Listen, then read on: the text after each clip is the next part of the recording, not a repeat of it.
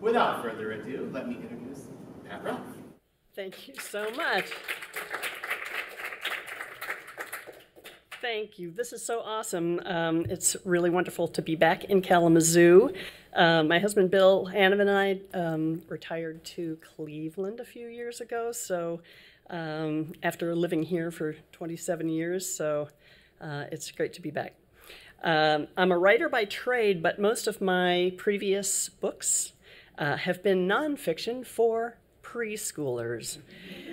So this book is a little different from writing about trucks and baby animals, and I fell into it pretty accidentally. So my friend and co-author D.A. Dirks is not here today. They've moved back to their hometown of Calgary, Alberta, to teach at Mount Royal University. But D.A. and I met when we were both working here on degrees in medieval studies at Western, and I was teaching Latin up there. D.A. was also the LGBTQ coordinator at Western, and at that time I was on the board of the Planned Parenthood affiliate here. So, in 2002, Planned Parenthood held a service at First Presbyterian downtown to commemorate the Roe v. Wade decision that made abortion legal nationwide. And in the printed program that day, I saw a story about a Presbyterian minister, Bob Hare, who had just won an award from Planned Parenthood for his work with a group called the Clergy Consultation Service on Abortion. In 1969, the state of Massachusetts, or Commonwealth I guess it is, had charged him in criminal court for referring a woman to a doctor for safe abortion. The story surprised me because I'm old enough to remember 1969. I'd been involved with Planned Parenthood for a long time, and I'm even a Presbyterian, but I'd never heard of Bob Hare or of the group. So afterwards, I asked the then minister at First Presbyterian, Dave Van Arsdale, whether he'd heard of the Clergy Consultation Service on Abortion before, and he said, "Oh yes, my father was a Baptist minister in a tiny town in upstate New York, and he was a member of the group." And I suddenly realized he's implying it was a big group, like not just New York City people, it was across the country. So then I was even more baffled, but also fascinated. So my friend D.A. had taught courses on feminist history, so I showed D.A. this program, and D.A. hadn't heard of the group. So we tried to learn more, but there wasn't that much written about it. So we just resolved that we would try to track down any living members of the group that we could find and at least record an interview with them, and so that it would be down someplace as at least as a little oral history, even if it was something, a bunch of pages stapled together, that would be enough to at least get it written down. Because time was passing and it was a story that really shouldn't die with the participants, we also assumed there was no paper record of the group because they must have been quite clandestine. So we started doing interviews in our spare time and whenever we traveled. And Mark Pulowski, who was another Presbyterian minister who was CEO of Planned Parenthood here at the time, put us on to ministers that he knew and rabbis that he knew that had been part of the group. Over 15 years, we talked with more than 75 clergy counselors that were part of the group, and eventually we did find some paper archives. And of course, in that 15 years, the subject also went from being what we thought would just be an interesting footnote to history to being extremely pertinent. So I'm going to go back a little bit and give you a little background on what was going on in the 1960s, since there are some young people here who might not remember. In the early 60s, abortion was regulated state by state, and by regulated I mean pretty much forbidden everywhere. It was illegal or inaccessible, at least, for most women. Most wealthy women could find a private doctor to do an abortion for them in their office. Otherwise, if you had the means, you could apply to a hospital committee for approval to get an abortion. And the committee of doctors, usually all male doctors, you'd have to go before them and make the case that the person's life was endangered by the pregnancy, or they were suicidal. So some women actually studied psychology textbooks so they'd know what to say to the committee. And often the approval hinged on multiple medical examinations, which would be both expensive and take a long time. So even if the procedure was approved, it would involve overnight or longer at the hospital, which also was expensive and might include agreeing to being sterilized. Sterilization, sometimes involuntary, was most common for women of color. Women who didn't have the means to go through all that big process found their abortions elsewhere, from midwives, especially in the South, from sketchy practitioners, usually not doctors, operating illegally, sometimes under filthy conditions or in scary locations. And sometimes women were sexually assaulted when they went to those practitioners.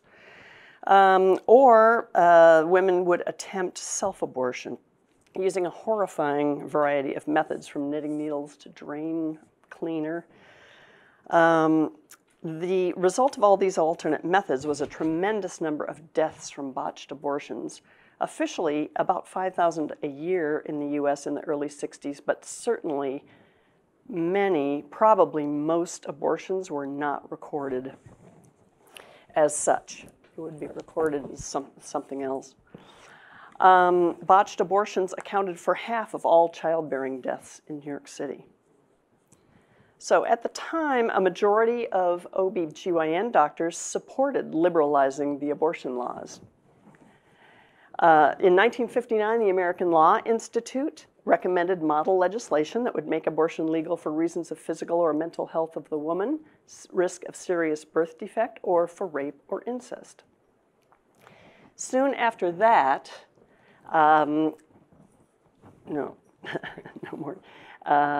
abortion came into the news because of the drug thalidomide, a European drug that caused serious fetal abnormalities.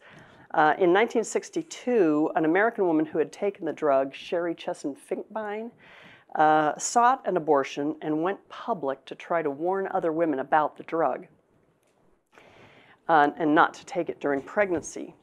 But the case set off a media frenzy, and her agreed upon abortion at a hospital in Arizona was now refused, and she had to go to Sweden to get her abortion. Another event hit the news in 1965, a rubella epidemic. Rubella during pregnancy can cause serious problems for the fetus: blindness, deafness, heart defects, and other disabilities. So there was a discussion of that and widespread popular support for abortion in cases like that. About that time, study groups and reform organizations began to organize to change the state abortion laws. These groups were often based at universities and included doctors, academics, and clergy. And there was a large such group, for example, in Michigan. It was a combined U of M and Michigan State group that tried to lobby for law reform here. These groups' efforts to liberalize the laws were actually centered on doctors' rights to practice as they wanted to, not actually on women's rights. So they began to lobby in state legislatures to reform the law, and usually based on this American Law Institute model legislation. So in the mid-1960s in New York City, about this time, an ecumenical group of liberal clergy used to meet at Washington Square Methodist Church in Greenwich Village to discuss issues of social justice. And that church now is made into condos, but it's right there by Washington Square. Almost all of the group's members were men because at the time, of course, most ordained people were men. Women did go to seminary, but then they would usually become ministers of education or music. Very few of them were parish ministers. Only a few of the clergy had already had experience with abortion counseling. Reverend Howard Moody of Judson Memorial Church, which is right nearby on Washington Square, an American Baptist, had his first such experience in 1957. He went with a woman who was seeking an abortion, and she was scared to go by herself. And they went to a house in New Jersey. When the woman who answered the door saw that a man was there, she slammed the door in their face.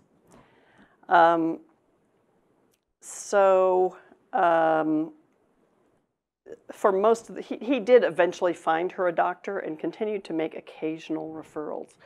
And you'll see Moody had been he was a very charming man. He had been a Marine during World War II, and he kept his crew cut his whole life long, and he had a Texas drawl. And he was just a sweet man. He would go to protests, and he could linger by where the police were, find out what they were planning to do, because they would never suspect that he was a liberal guy, and go back and tell the protesters what was going on. Anyway, for most of the group, they didn't have any experience with abortion referral. In New York State in 1966, there was a push to reform the state abortion law. At that time, it was mostly Republicans who called for deregulating abortion on the basis that doctors should be allowed to practice as they saw fit without regulation. A bill was introduced in the New York State legislature, but it failed. In early 1967, there was another bill that the clergy group hoped would pass. When it too failed, they decided they needed to act. The author Larry Lader, who later founded NARAL, had written a book in 1966 called Abortion. It was excerpted in, of all things, Reader's Digest and widely read. As a result, Lader received a constant stream of letters and phone calls from women wanting referrals to doctors for abortion. He did give many referrals, but it was too much for one person. Later knew Moody and others in the clergy group, and he pushed them to start offering abortion referrals. So the clergy were willing, but they wanted first to educate themselves. They met with doctors so they could learn how an abortion was done, with women who had had abortions to learn about the experience, and with lawyers from the New York Civil Liberties Union, including board member Ephraim London, for legal advice. The rules they set were: refer out of state to confuse jurisdictions, counsel in person only, not by phone or letter.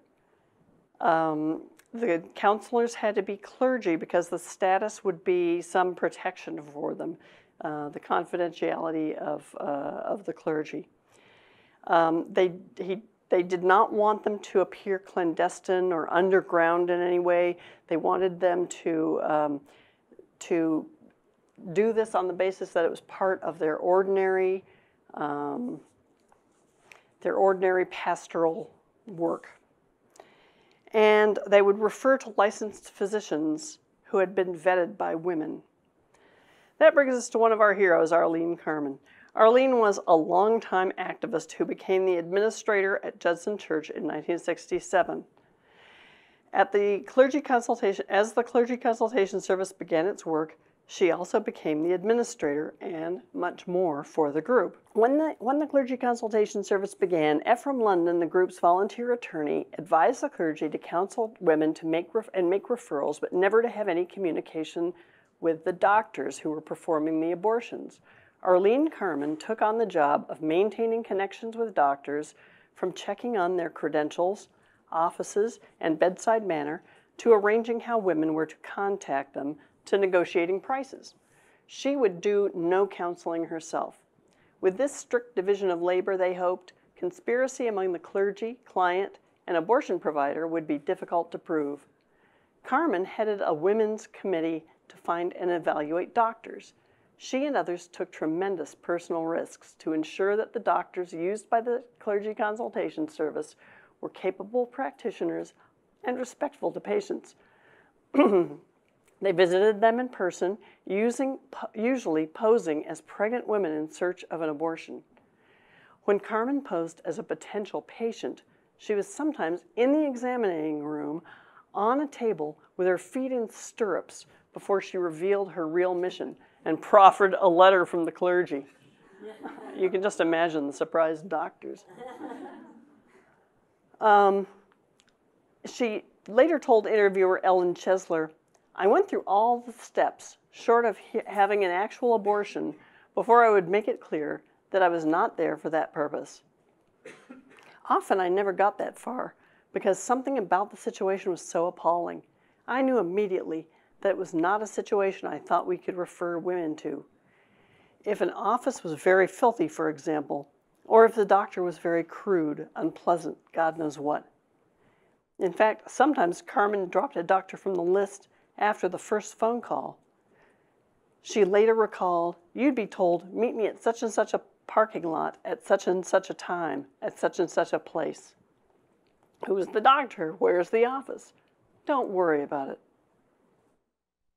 As Carmen recalled to Chesler, she and the other women who assessed the doctors looked for certain things.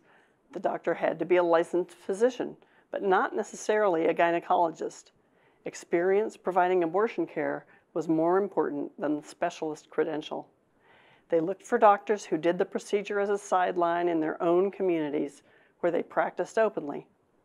They felt strongly that the procedure should be done in an office, or at least in a professional medical atmosphere, not in a motel room. Although they did later, some of the groups did refer to doctors who practiced out of hotel rooms. They also considered the doctor's manner and personality in dealing with patients. Quote, whether it was punitive and judgmental, or whether they were just treated as patients are most often treated. For at least the first year, Carmen said, cost was not a primary consideration, although that came to be a topic for negotiation as the CCS, that's the Clergy Consultation Service, realized how valuable their referrals were to the physician.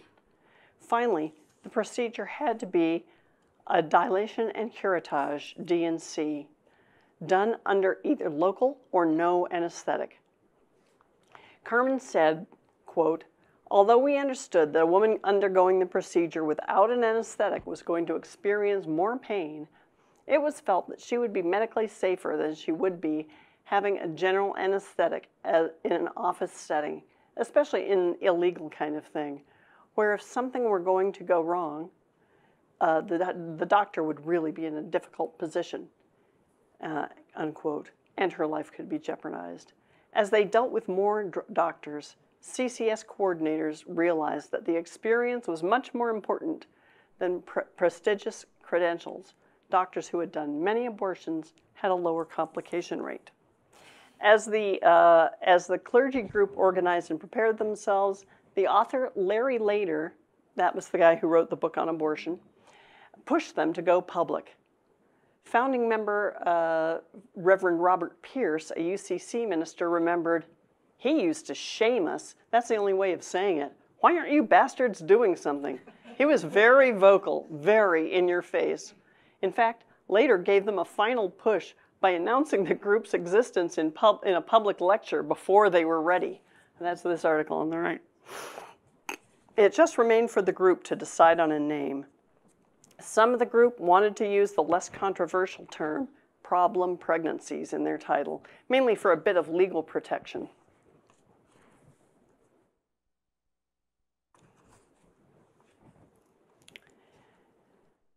Others, including Lader, Schaaf, and Reverend Jesse Lyons, argued for speaking plainly and using the term abortion.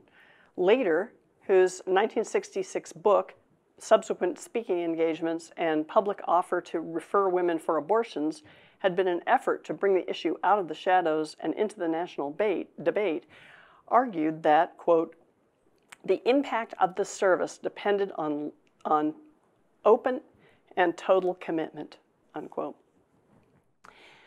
The clergy also had a practical fear that if they did not use the word abortion, the women who most needed them would not find them. The plain speakers won out, and they decided on the name Clergy Consultation Service on Abortion, deliberately choosing to serve women more effectively over making their own public relations task easier.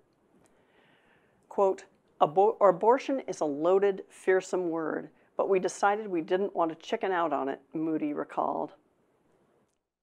In an address at a 40th anniversary celebration for the CCS, Moody said, "It was important to use the word abortion. At that time, it was not used in public discourse. The aim was to normalize that word." And in fact, the UCC minister in Los Angeles, who started that group there, said he had never heard the word before. So finally, the group appointed Reverend Howard Moody as spokesperson for the group and wrote a statement of purpose.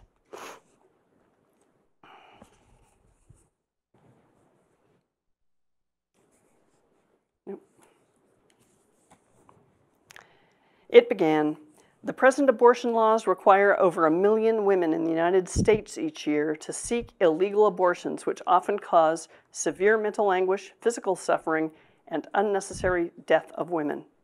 These laws also compel the birth of unwanted, unloved, and often deformed children.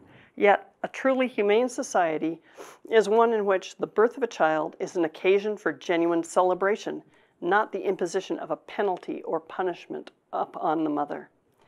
These laws brand as criminal wives and mothers who are often driven as helpless victims to desperate acts. The clergy pledged to educate the public about the problem and advocate for legal reform in New York State and nationally. In the meantime," the statement continued, "women are being driven alone and afraid into the underworld of criminality or the dangerous practice of self-induced abortion." The clergy ended by stating their intention. "Therefore, believing as clergymen that there are higher laws and moral obligations transcending legal codes, we believe that it is our pastoral responsibility and religious duty to give aid and assistance to all women with problem pregnancies. To that end, we are establishing a clergyman's consultation service on abortion, which will include referral to the best available medical advice and aid to women in need. Facing antiquated abortion laws, little hope for reform, and unknown legal repercussions, the service was ready to launch." So from the very first days, the group was, on Monday, on Monday, May 22nd, 1969, a story appeared in the New York Times. They had decided that they wanted to retain control of how the story came out. So Howard Moody was elected spokesman, and he gave an interview to a reporter from the New York Times, and it appeared, that first little bit, appears on the front page that day, and this was the inside part that listed 21 ministers and rabbis and their congregations and openly all their contact information that would offer abortion referral. They set up a telephone answering machine, if you remember such things, in Judson Church, which was Howard Moody's church in New York, and it had an outgoing message only. So women would call the number, and every week there would be a new message telling 2 or 3 clergy persons who would be on call that week and how to reach them, their office telephone numbers usually. And women could decide either on the basis of where they were located or by their religion or whatever they wanted, who to call, and make the call themselves and make an appointment to see the clergy person. So at first, of course, the clergy didn't know what to expect. As far as they were concerned, this could come out and the police would be at their door the next morning. But they didn't, and they did not expect to receive the deluge of calls that they did. They got a lot, including from all across the country. So, and in large numbers. Because they were committed to counseling only in person, They couldn't help most women from out of state, although women did come all the way from all over the country just to have in-person counseling and get a referral.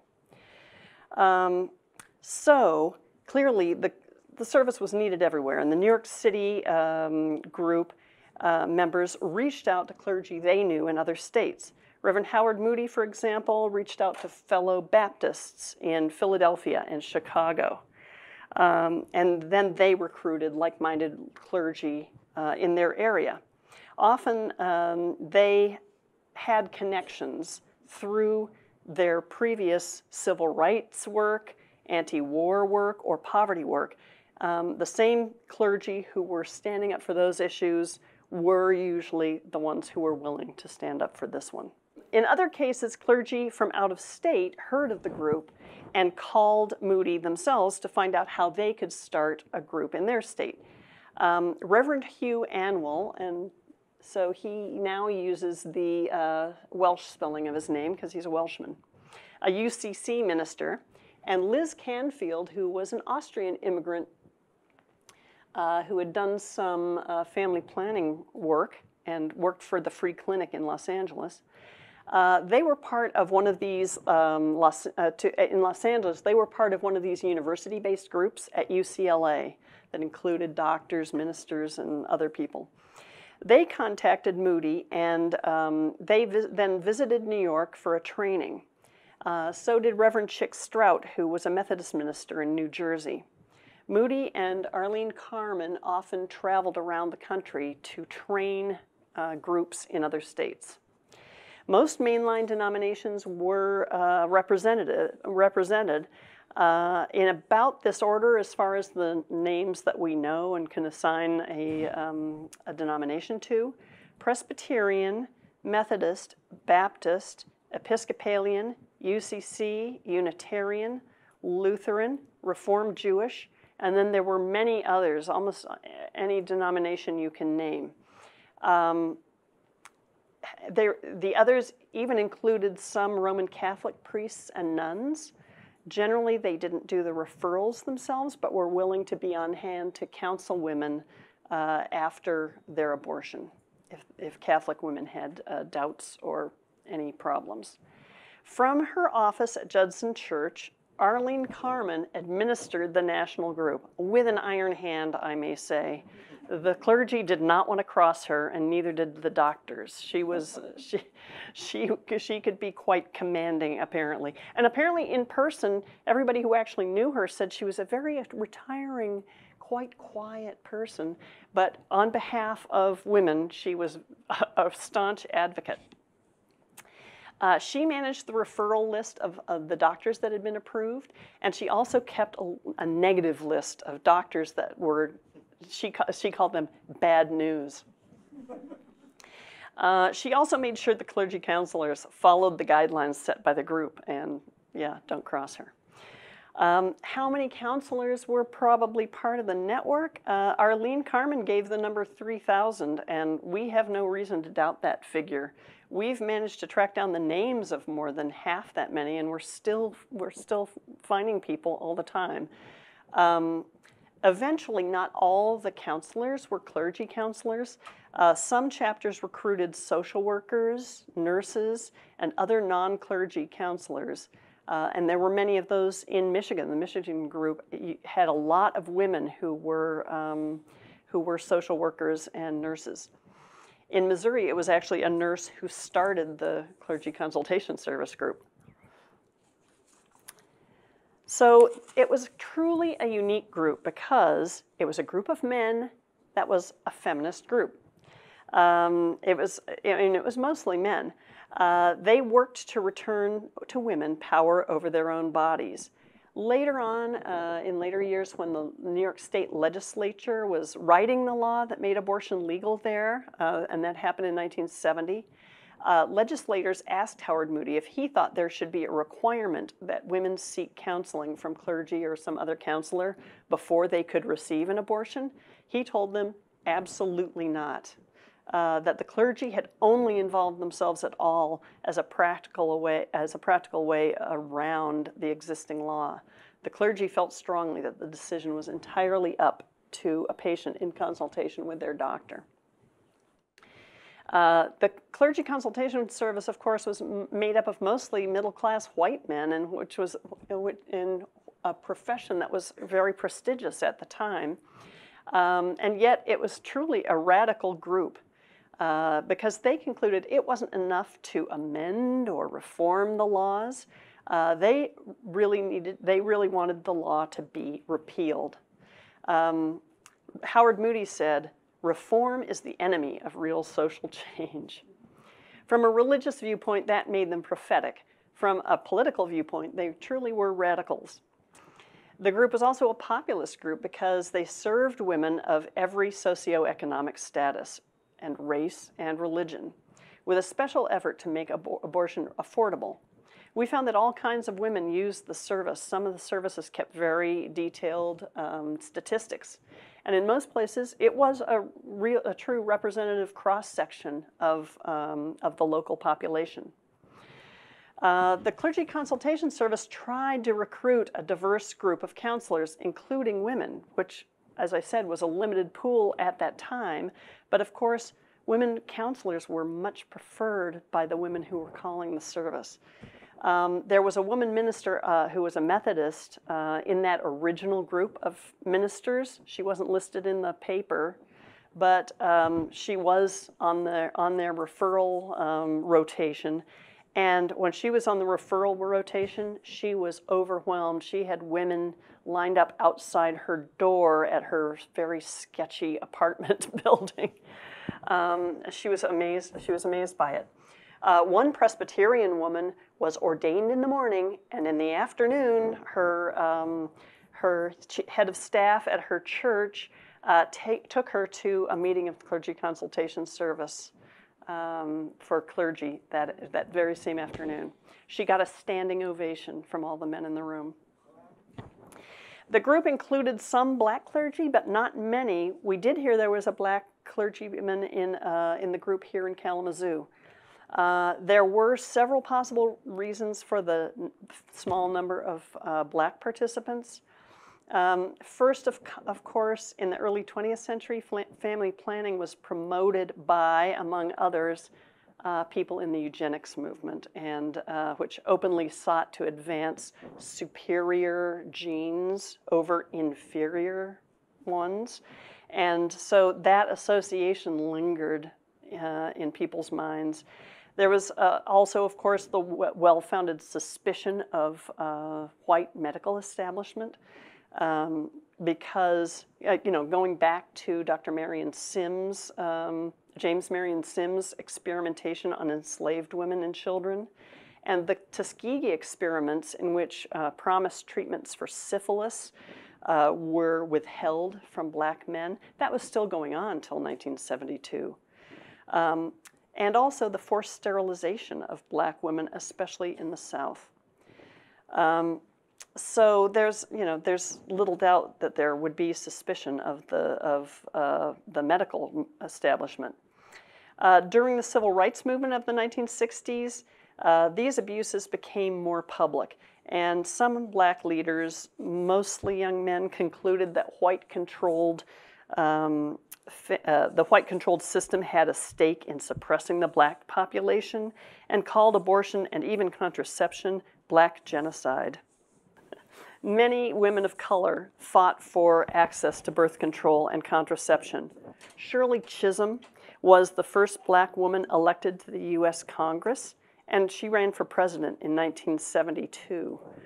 Chisholm wrote in 1970, after she became honorary president of NARAL, that, quote, "There is a deep and angry suspicion among many blacks that even birth control clinics are a plot by the white power structure to keep down the numbers of blacks. And this opinion is even more strongly held by some in regard to legalizing abortions.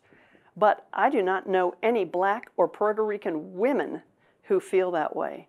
To label family planning and legal abortion programs genocide is male rhetoric for male ears. it falls flat to female listeners and to thoughtful male ones. Many women of color also fought for contraception and abortion rights, often combining the fight with that against sterilization to complete their contention that they should have full reproductive control over their bodies to reproduce as well as not to. Representative Chisholm, by the way, during the time she was both president of NARAL and was a representative, used to get calls to her congressional office from women seeking abortions, and her staff would refer women to the Clergy Consultation Service. But perhaps the most compelling reason that black clergy may not have joined the CCS in great numbers is that most were still focused on civil rights and poverty and jobs, all the things that are still going on. In any case, we weren't able to identify many of the CCS clergy as black, and it's our great regret that we didn't have a chance to talk to a single black clergy participant in the group. The day that the clergy announced their work on the front page of the New York Times, they were all half expecting that knock on the door from the police. But it didn't happen because the police and prosecutors were generally left the group alone because they realized that they were saving a lot of women's lives. They were the ones who dealt with finding women who had botched abortions and so on. In fact, many of the clergy we talked to could remember referring a family member or girlfriend of a police officer or judge. However, 3 counselors did get caught up in investigations of doctors, so the police were more likely to go after doctors that were sketchy. And 2 of the clergy actually were charged with a crime for their work. So next, sorry.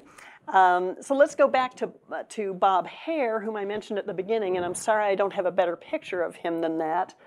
That was from the 50th anniversary celebration of the group in New York. The head of the Cleveland chapter of the Clergy Consultation Service, Reverend Farley Wheelwright, he was a Unitarian, had found a doctor in Massachusetts, Dr. Pierre Brunel. He was a Canadian doctor who had been practicing in Massachusetts, and he had received good reports from women. What Wheelwright didn't know was that Brunel had lost his license in Massachusetts and was being watched by police. So one night in April 1969, a Cleveland woman was starting the drive home from Dr. Brunel's office when she suffered severe cramps and stopped at a police station for help. The police questioned her, and she told them everything, including that she had been referred by a member of the Cleveland Clergy Consultation Service. Wheelwright knew nothing of this police involvement until a couple of months later, when they learned that Dr. Brunel had been arrested.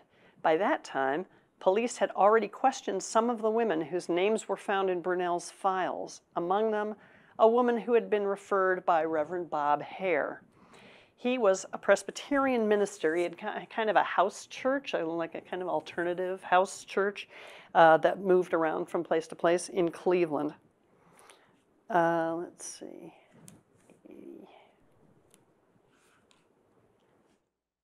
So Bob Hare, whom we did talk to, when Hare heard that the woman had already talked with the police, he sought an attorney. Jerry Messerman was already a well-known social justice and free speech lawyer. As Hare remembered it, Messerman told him not to worry, that Brunel was in trouble, but that the woman happened to learn of him through Hare was ancillary and probably of no interest at all to a prosecutor. That evaluation proved to be optimistic. At 7 o'clock the next morning, Hare recalled, his home phone rang. It was the Associated Press asking, "Will you confirm for us that you've been criminally indicted in the state of Massachusetts yesterday?" This is Hare talking. I said, "What?" I'd not heard from any court. I could hear the ticker tapes going in the newsroom in the background. He said, "Well, it's on the wire service, you and Dr. Pierre Victor Brunel. Do you know Dr. Brunel?" I said, "No, literally, I didn't know him. The reporter told Hare that the wire service story said that Hare and Brunel had been indicted on a unit indictment. In other words, the two men had been indicted as one for the same crime, performing an abortion, with Hare aiding and abetting. Hare called Messerman, who was both surprised and dismayed. As he recalled, Messerman told him, "We're in very deep trouble. A unit indictment is rare. We have a big choice to make fairly quickly. If we just let them do it, you're going to get arrested by Ohio State Police on behalf of Massachusetts. And they're probably out there looking for you now, so watch your step." Sure enough, wherever Hare went that day, people told him that police had been looking for him. Hare considered the alternatives: fight extradition to Massachusetts, which would be expensive and not necessarily successful, wait for police to arrive, possibly at his home, to handcuff him and haul him off to jail, probably subject to a great deal of press coverage, or, as he decided to do, appear in court in Massachusetts voluntarily. So Hare and Messerman flew to Boston and appeared before a judge in Middlesex County, Hare in a dark suit and clerical collar. So eventually, after a lot of haranguing, the unit indictment was dismissed. In other words, they charged him separately from the doctor. And Brunel was convicted. He went to jail too. Hare's charges were dismissed in spring of 1970, but the prosecutor appealed this dismissal, which is almost unheard of, and eventually re-indicted him. The legal case dragged on and on until, at last, in early 1973, this had happened in 1969, recall, the Roe v. Wade decision finally made the whole thing moot. And the charges, he didn't hear anything more about it. So the clergy, a similar thing happened to a rabbi in Chicago who was charged with referring a woman to a doctor in Detroit. Similar thing was he was under threat of prosecution until Roe versus Wade happened. So the Clergy Consultation Service made hundreds of thousands of abortion referrals from 1967 to 1973. It didn't take them long to realize that their referrals were valuable to doctors. They began to negotiate lower prices and set strict conditions for the doctors.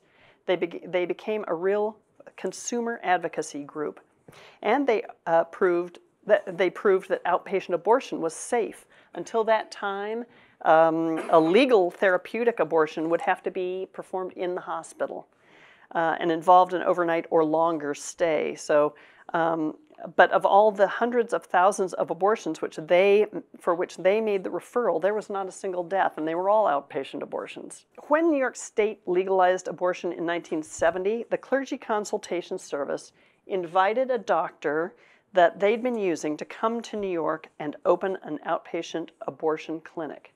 Dr. Hale Harvey, who I couldn't find a picture of, had received glowing reports from his patients. He was respectful and caring and provided many thoughtful niceties. For example, he would put pot holders on the stirrups so they wouldn't feel cold to women's feet.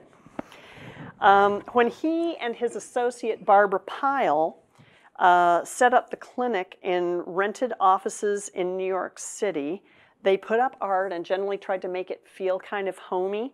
And that was an innovative idea at the time. Most clinics of any kind were very sterile places, and abortion clinics and other clinics since then have followed that model to try to make it seem a little less cold and austere. The clinic, Women's Services, opened on July 1st, 1970, the day the new law took effect in New York State. In 1972, the clinic's then medical director was, by that time, Dr. Bernard Nathanson. Now, that is a name that some of you might recognize who are old enough, because he later became a vigorous anti-abortion activist, and he narrated the film Silent Scream. But in 1972, he was the director of Women's Services, and he published a study in the New England Journal of Medicine showing the safety of 26,000 outpatient abortions performed at the clinic. Today, not only abortion, but many, many surgical procedures are done on an outpatient clinic basis. And that was, things like knee surgeries, you take it for granted now, gallbladder surgery, vasectomies. That outpatient revolution was really led by this outpatient abortion clinics. The New England Journal study also came out just a few months before the Supreme Court Justice Harry Blackmun was researching and writing the Roe versus Wade decision. He went to the Mayo Clinic library to do that research because he had been a legal counsel for the Mayo Clinic previously. And we can't help thinking that he must have taken that study into consideration when he wrote the decision. So the CCS was also an advocacy group, and they were uniquely placed to offer statistics on thousands of cases. They testified at lots of state legislature hearings, and their clergy status allowed them to counterbalance the Roman Catholic Church, clergy, who were really the most vocal opponents of abortion law reform at the time. They were really the only people that were protesting abortion. Of course, there was a problem with this. The CCS clergy were heard as authoritative because not only because they had the statistics, but also because they were white men with a certain privilege, privileged standing. Women, including organized feminist groups, were often excluded from these hearings or silenced, as unfortunately that we still see that happening. Nonetheless, the clergy used their privilege to tell the stories of women who were not able to tell their own stories because of this tremendous stigma attached to abortion. So the legacies of the Clergy Consultation Service. Technically, the service dismantled state by state as abortion became legal state by state. But many of the clergy continued to work for reproductive justice. So next one.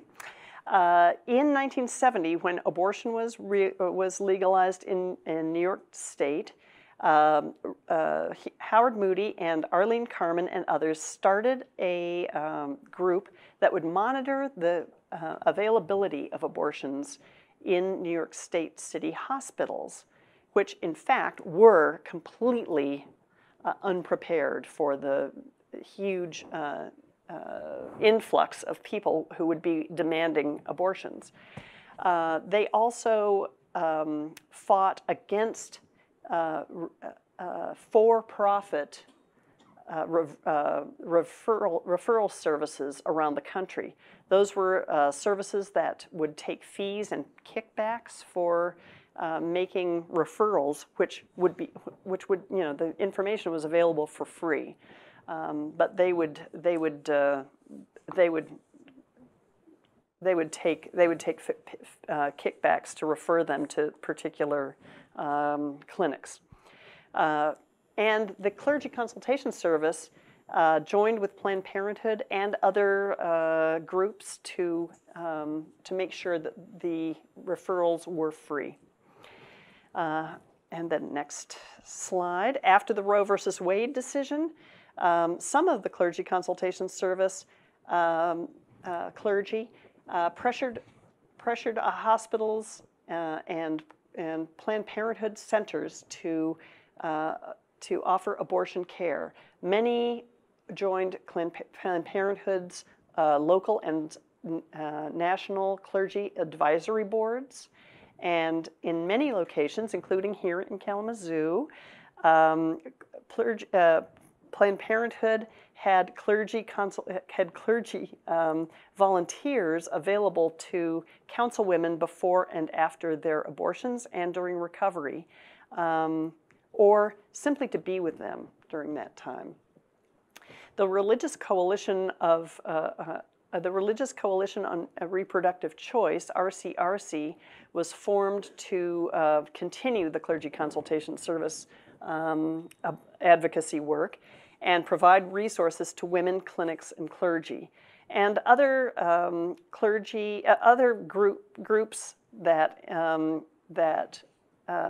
acknowledged their debt to the clergy consultation service were the National Abortion Federation, Faith Aloud, All Options, and the National Advocates for Pregnant Women.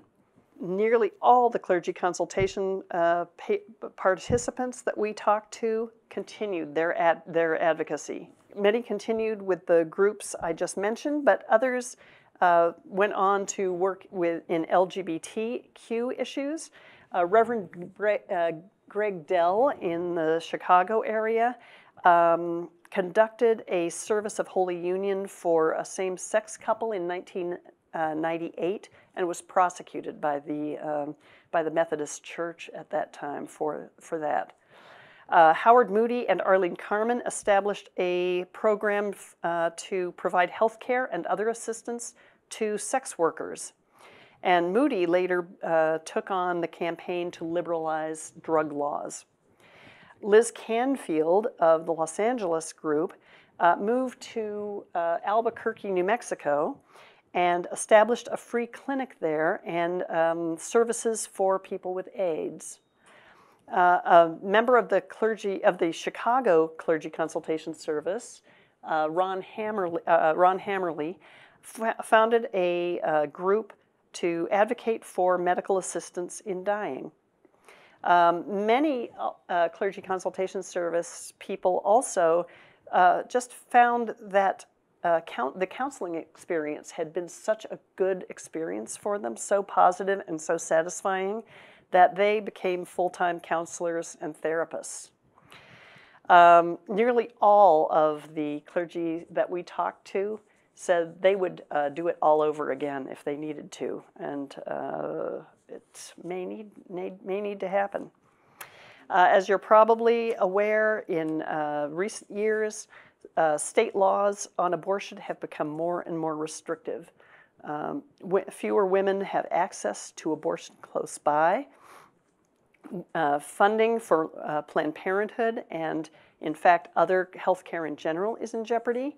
And the Supreme Court balance has already changed, putting the Roe versus Wade decision in danger of being overturned. If any of this concerns you, I must recommend this book, Handbook for a Post-Roe America by Robin Marty, which came out earlier this year. It's a resource. It's really truly a handbook for activists or for advocates, for people who want to keep abortion safe and accessible, for healthcare providers, for mental health providers, for women who want to offer help to those seeking abortions, and even for those who just want to know where would be the best place to offer, to make a donation, for example. So it's a very practical guide, and I think Dean of Michigan News has some copies available, or if she's out of copies, you can order them from her. There is I believe there's an e-book for the library here. Let's see. In 2017, D.A. Dirks and I participated in the 50th anniversary celebration for the CCS in New York. And at that time, there was some talk of reforming the Clergy Consultation Service on abortion. And there are groups of supportive clergy here and in other places around the country, so including in Kalamazoo, that are getting back together and, if needed, will spring into action. And one last photo. This is one that I just am putting up because it just cheers me up. That's Howard Moody and his wife Lori in Santa Barbara in 2006. Howard died in 2012. The original Clergy Consultation Service offers us a few lessons for today. First of all, they listened to the experiences of those and needs of those who actually were affected by the issues. And they learned as they went along. They changed to meet the needs for women as they learned, and they developed from a referral service to a real consumer advocacy group, to a clinic operator, hospital monitoring group, and political advocacy group. Second of all, the group was formed from people who had been activists on other issues: civil rights, peace, and poverty. It was called, it wasn't called intersectionality then, but of course that's what it was. They saw that all those things had a bearing on each other and on women's reproductive rights.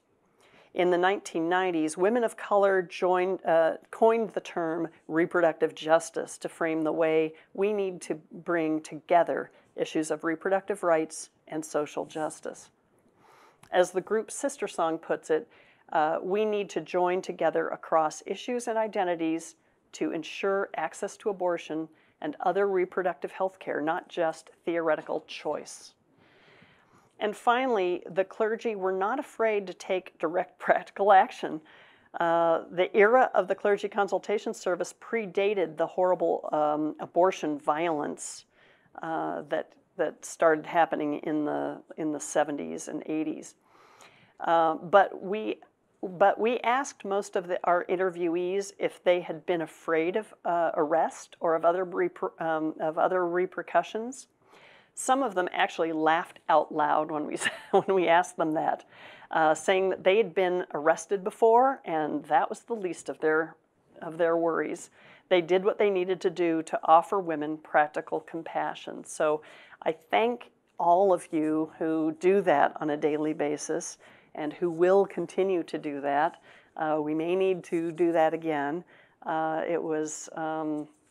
It's important work, and I appreciate it very much. So thank you all. And we're all set. Quick questions? Sorry? Can I answer some questions? Yes, absolutely. Anybody have any I'd love to questions? answer questions. Questions? Anyone? Okay. I'm going to give you the microphone.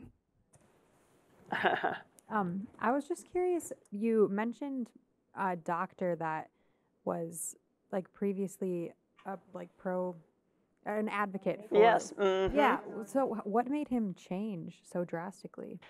It's interesting. I'm not absolutely sure. I did read his book, and he just was very, very one way, and then kind of changed radically. But I don't know what the tipping point was for him. It was. Do you remember what it was? Yeah, he was Jewish and he converted to Catholicism. Oh. And it was true that that at the time, even a pretty evangelical or evangelical Protestants were not particularly fussed one way or another. They weren't pro choice particularly, but they didn't take it up as an issue. That didn't happen till later, until after Roe v. Wade happened. Up until that point, it was really it wasn't just even the run-of-the-mill Catholics. It was basically the higher up Catholics that were against abortion. Most run-of-the-mill Catholics were as pro-choice as any other denomination. What was most interesting or surprising about your research? Gosh, we were surprised every single time. I guess what was most surprising to me was how they gave their time. I mean, when they many of the people we talked to were spending hours upon hours on their weeks on call, just seeing person after person, so many people, just so many people. In fact, the Los Angeles guy, Hugh Annual, lost his job because he was spending 60 hours a week working on the Clergy Consultation service, and he finally set up his own kind of church organization that would just provide that, and he finally became the head of the Los Angeles Clergy the Los Angeles Planned Parenthood. They combined the Clergy Consultation Service and Planned Parenthood, and it was a big operation. So people really spent they were devoted to their time and energy dealing with women's problems. Yeah, I think that was the most impressive thing. Hi. I was just wondering, this is a pretty broad question, but what do you think can be done to uplift or like bring to the forefront the Black and brown bodies that are involved in this issue as well? Yes, and there are many more organizations now that serve, in particular, people of color, women of color, and that has made it. That has really brought together a lot of more cooperation. A lot more cooperation have been between different organizations. So that, to me, has been very promising to me for the future. If this happens, if the group has to come back again, it's a bigger. It's a bigger. It's a bigger group that will be working together. So that's very promising to me. So, yeah, I think that was a problem at the time because it was so many women. There men, white men that were in that organization, and that won't be the case anymore.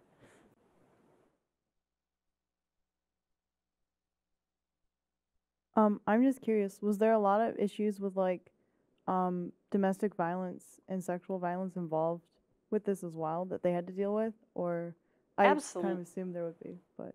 Yeah, absolutely there were. And I think that is probably, that was surprising for a lot of the clergy that dealt with women at the time. Many of the clergy that we talked to would say, oh yes, quite often men would come with a partner and it was clearly their idea that they wanted they wanted to find abortions for their partner, and they would insist on making sure that they spoke the women, and very young, even young women, young girls even, would speak with them very carefully, alone with them, and talk to them carefully, so that they could find out that it was what they wanted, and helped them to make their own decision for themselves, because it was quite often, that like a father or somebody would come and make sure that the child would get an abortion, and they would sit and talk with the child or woman, so that they could help them make their own decisions. Yeah. Okay, I think we have time for one more question. Yeah. Two more questions. Yeah. So in states like Texas, where there's, I think, very limited abortion access, does this group sort of spring into action to help women either gain access to those limited clinics or to find local practitioners who?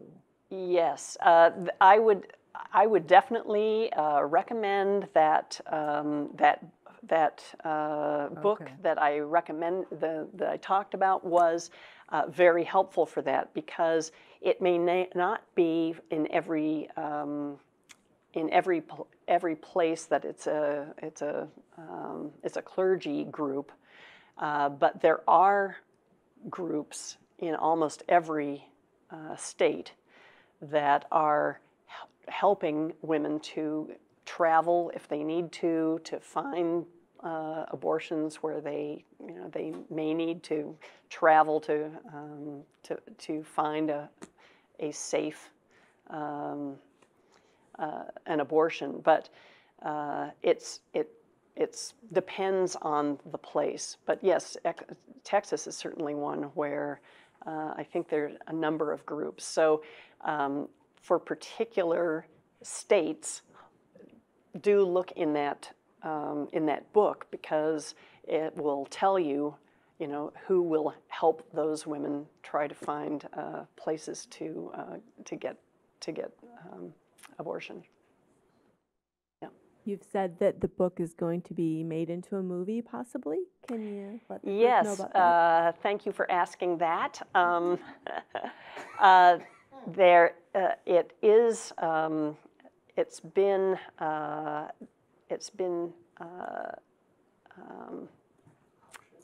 yes, optioned is the word.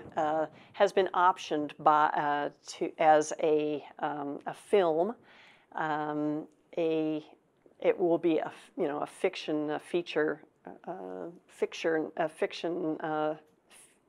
film, and so we have seen the original.